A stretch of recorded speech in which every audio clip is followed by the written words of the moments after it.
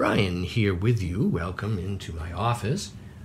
Let's take a look at this beautiful early 20th century 2-volume set, The Life of the Duke of Devonshire.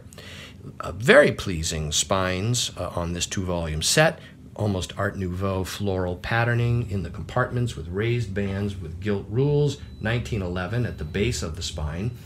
The bindings display signs of time and handling, and as well as some darkening here, and for instance here like this, some dark staining that's old. The joint is scuffed and cracking. However, I will say that both covers do remain firmly and well attached. There is an early owner's bookplate here, and let's take a look. We have a half title. Then we have this very nice, like a photogravure plate of the man himself, evidently. It's here, Longmans, Green and Company, and it is in 2 volumes complete with portraits, etc.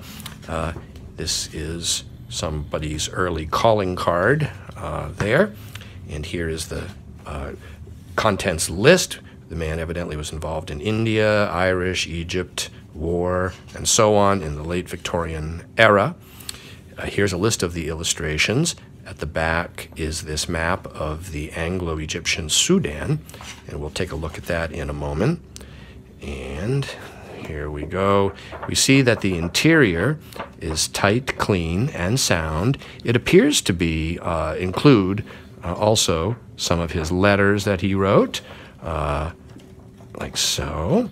And when we get to the rear here, this is the fold-out map, where you'll notice that this could be folded out and examined like this while reading the text. This is an intentional feature of the book done by the publisher.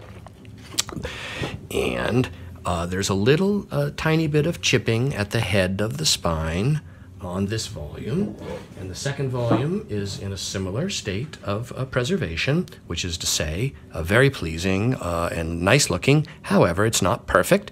There is a little bit here of chipping at the head, some darkening down here, and so on. But again, the covers are firm and tight. The contents are square. The book is still well bound. The leather is supple. The contents and interior is clean. And here is another photogravure of the man himself late in life, or later in life. And here's a list of the contents.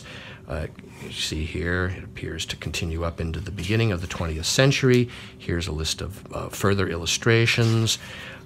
And so that is how this 2-volume set survives. And it is available now online from me, Brian DeMambro.